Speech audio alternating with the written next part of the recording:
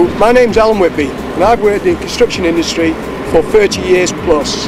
The changing face of the construction industry is that a lot of the elements are now prefabricated off-site to factory conditions. These elements are to tolerances of plus or minus 5 mil. What the global challenge is to get the on-site construction methods to the same sort of tolerances. Current tolerances which can be achieved on site can range from anything from plus or minus 10 to plus or minus 50 mil.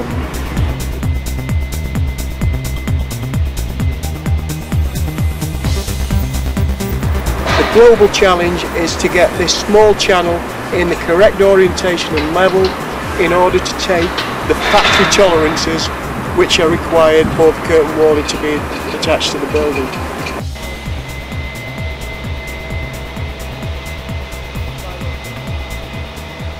Normal procedure would be to tie this to the mesh. As you can see, that's not a very sturdy holding position. When you walk on this holding concrete, this actually moves, therefore this channel can move. It can easily be set out of tolerance. Clamps fits onto the upstand shutter. This is the level of the floor slab. Tighten this up.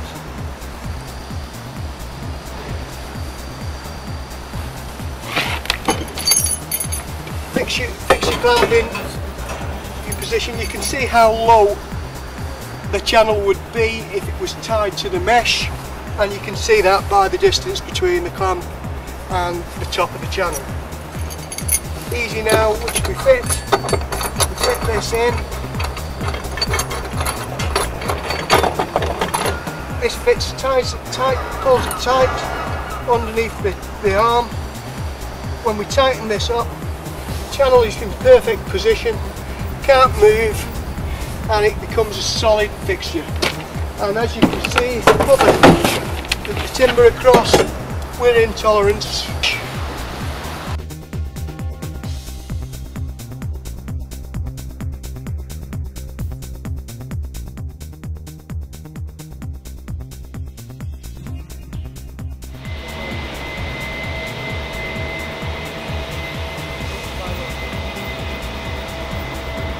Fit the handrail on, tips onto the side.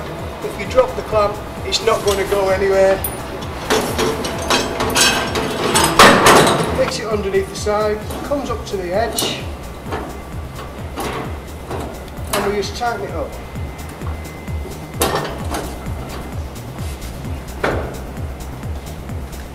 Okay, that's now solid. When that moves back, that won't move until. Okay, cast the channel in where we want.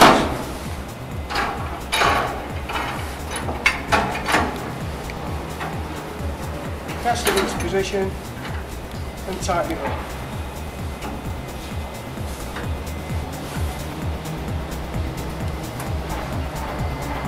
Check loop tight round. That's solid in position there. We're now level with the top of the slab, and that gives us our channel set in the correct position.